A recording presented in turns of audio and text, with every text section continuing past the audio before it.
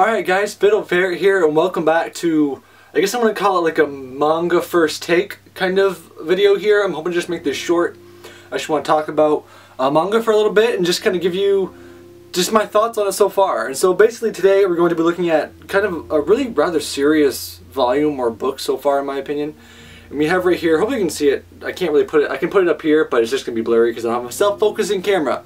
But we have a Silent Voice, and so this is published by Kodansha Comics, and it's by, gosh, why did I even do this to myself? Yoshiroki Omaya. I'm going to guess that. It's probably not quite right, but you guys get the point. So far, the story revolves around primarily a young man, and it's more like elementary school kind of thing.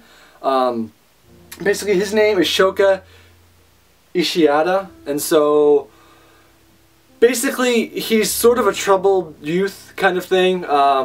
He's kind of got some friends that kind of do what he says. He really kind of gets himself into a lot of trouble. He's a bit of a bully, and basically his whole kind of shtick is school is boring and he wants to make life interesting.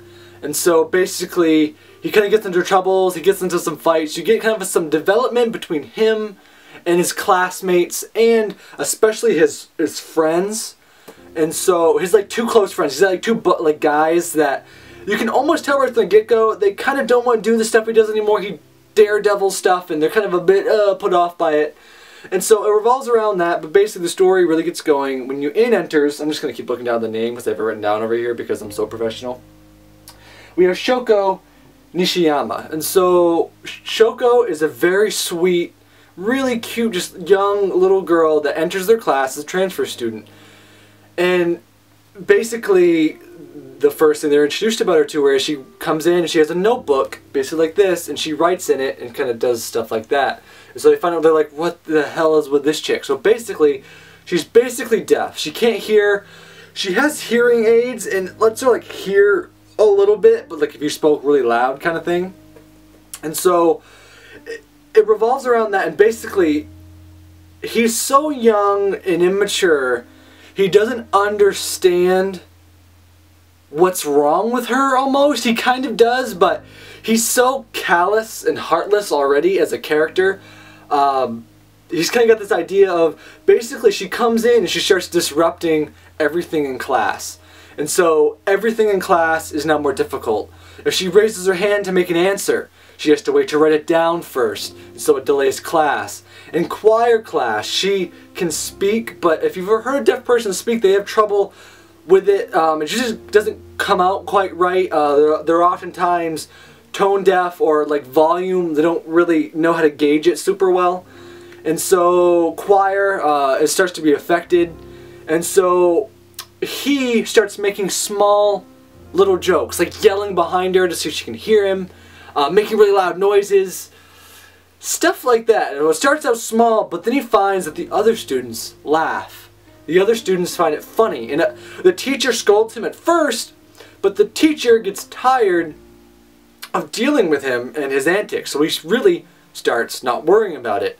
And so that's like one of the biggest things here. I think maybe the least believable thing, and maybe this isn't true, maybe this is something that really does happen, but maybe the least believable thing about this first volume was the teacher.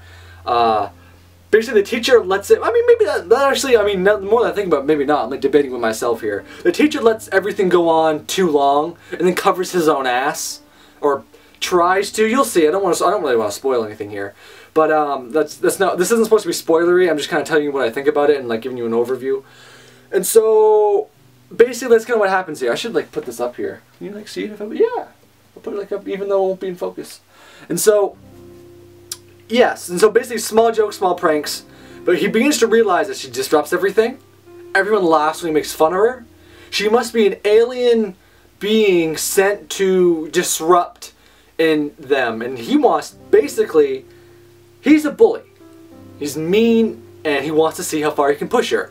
And the more he pushes her, the angrier he almost gets because he doesn't get the reaction he's looking for. And so basically the rest of the class jumps in, and it's unbelievable. It ends up with a culmination of them doing something really, some really awful things. I'm not going to spoil it. I won't say what happens, but some really awful things. And so it's a really deep book. And basically, what was really struck me about this book was the very first time you see them is actually in high school. So most of the whole first book takes place back when they're kids, when they meet in school, and everything that happens. And so the first time you see them, the first few pages, is actually them when they're older and they meet in high school. And so it was almost heartbreaking. One of the first few panels in there, if you see Shoko's face, is almost heartbreaking. It was almost just the terror in her face at just seeing him really struck me before I even got into the book. I mean, this book, I was so mad when I finished reading it. And it wasn't to the point where it was hard to read. It was very heavy. It was a very heavy matter in the book, but it wasn't like it was ever too awkward to read, if you kind of know what I'm saying. So basically, it's a story almost that seems like it might be leaning towards a story about maybe redemption and the effects of bullying and what your actions can do to affect somebody's entire life. And so a really good book, a really good first volume. I mean, I would recommend this to not just people who enjoy manga. I would recommend this book. I don't obviously know where it's going to go yet. This is the first volume's out. This is more of just me initially reacting to it. I liked it a lot. It was heavy. It was different from a lot of the other stuff I've read. And so it was just, I mean, it was so... It was good. I know I'm rambling a little bit at this point, so I'm going to start wrapping this video up. I don't want to spoil anything for you guys, so I'm just trying to stay in that box of not giving away everything that happens in it.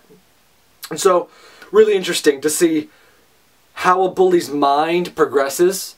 A little bit you start to see from the victim's perspective. The perspectives and the friendships and the betrayals that happen in the book are what really make it even heavier, especially when the main character there, Shoya, almost doesn't want to accept something that happens about halfway through the book, but something that's starting to happen to him, and so really interesting. So anyway, guys, A Silent Voice, Kodansha Comics, Volume 1 just came out, and the rest of the volumes, I'm going to get a close-up so you guys can see. The rest of the volumes will be coming out shortly, really not too far from now. I think they're going to come out every other month, so that's really cool. And so, am I in focus? No, I'm not. See how I messed it all up. So anyway, guys, thanks a whole bunch for watching this video. Definitely recommend going and bring this book out. It was, there we go. It was really good. Really, really good. I recommend it. So anyway, guys, not a heavy review, but a bit of a heavier subject matter, I guess. So, anyway, I have been Ferrets. If you guys don't know about my channel, I do figure unboxings primarily. It's where I started. But I've started to dabble a little bit in visual novels off Steam. These kind of videos, these manga impressions, if you like them, tell me. That would be really great to hear. But I do these because they're fun, and I like to do them. I have a lot of manga. A lot of manga. Go watch my haul videos. Shameless plug. No, it wasn't. Yes, it was. Lots of manga, you'll see. Anyway, guys, thanks a whole bunch. So anyway, I'm going to wrap this up. I recommend you go and picking this up. I have been Ferret, and I will see you back on the prowl next time in another video. Bye-bye.